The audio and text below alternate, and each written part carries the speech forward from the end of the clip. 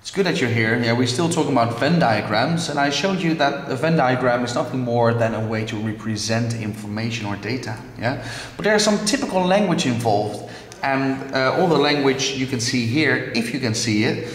But I'm going to look at an example to explain this language. I'll do it in 2 videos. I'm going to do the half now, and the rest of it in the next video.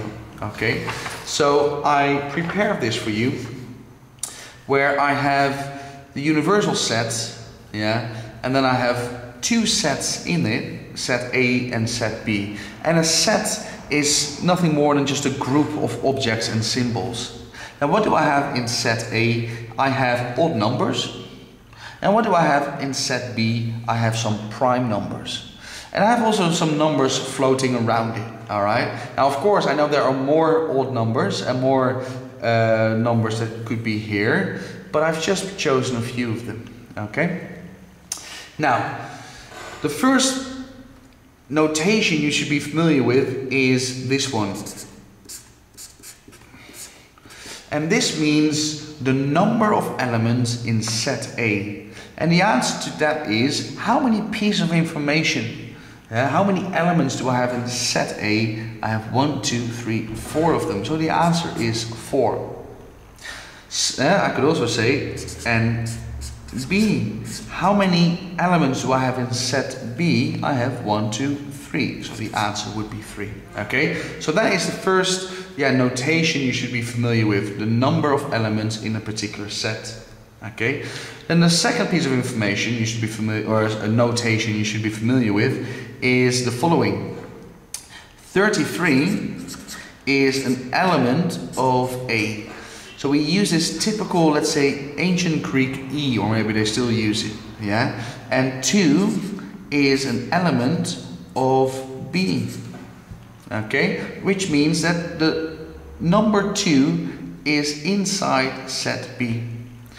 And simultaneously, you can say that 2 is not an element of A. So you put a little cross through it, yeah? Or 4 is not an element of B.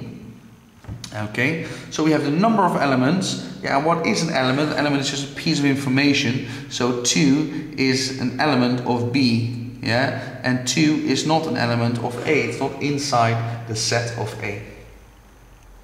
The next one, and I will continue here, and I'm almost finished for this video, is A and then the little apostrophe. And that's an important one. That means the complement of set A. And that is actually everything outside of A. So what is outside of A? That is the number 2, 8 and 4. Yeah, so I could say 2, 4 and 8. Because those are my elements outside of A. Yeah, it's the complement set of A. Okay, then I have another one, and that's the last one for now. That is an empty set. Now let's say I have another set, let's say set C, which are all the numbers, yeah, let's say bigger than 2 and a prime, and even. I should have said all even numbers bigger than 2 and a prime. Anyway, a prime, even, bigger than 2, yeah? And you know that 2 is the only even prime number, right?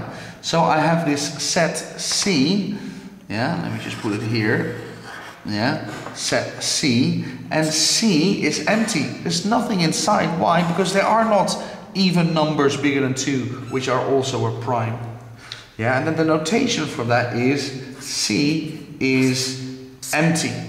Okay, that means that there is no element in set C. It is empty. Alright, so a couple of very important notations already. The number of elements, yeah, 33 is an element of A, or 2 is not an element of A. The complement set of A, which means everything outside of A.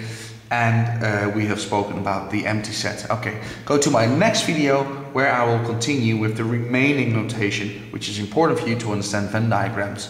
And check my site, explainingmaths.com, or find me on Facebook to ask me your questions. Alright, I'll see you later.